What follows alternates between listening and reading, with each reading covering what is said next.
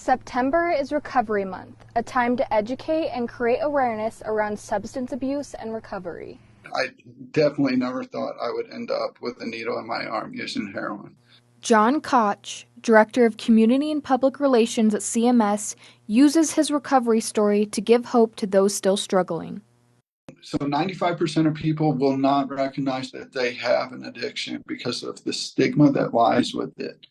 Koch says addiction has no face, and those that suffer often struggle to find help that works. A lot of people have a stigma against it, which is what reduces people from getting into treatment. But at the end of the day, methadone treatment and buprenorphine or Suboxone treatment is the best chance we have at fighting this.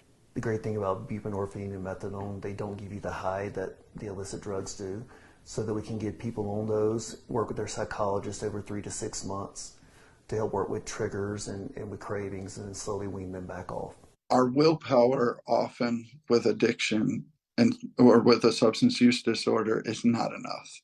And so we need help. We need, to build a group of people that we can support us, that we can go to, that we can talk with.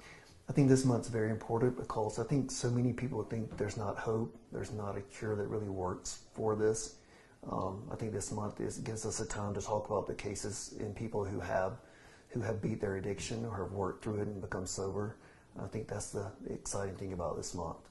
For those who have dealt with addiction, Recovery Month is a reminder of their progress and hope. What that means to me today is I get to be a dad, I get to be a son, I get to be a friend. I have a career. It brings all these different pieces, right, to my life, and that's all due to recovery. Koch shares a message of hope and encourages those who need help to seek it. In Bozeman, Heaven Van, MTN News.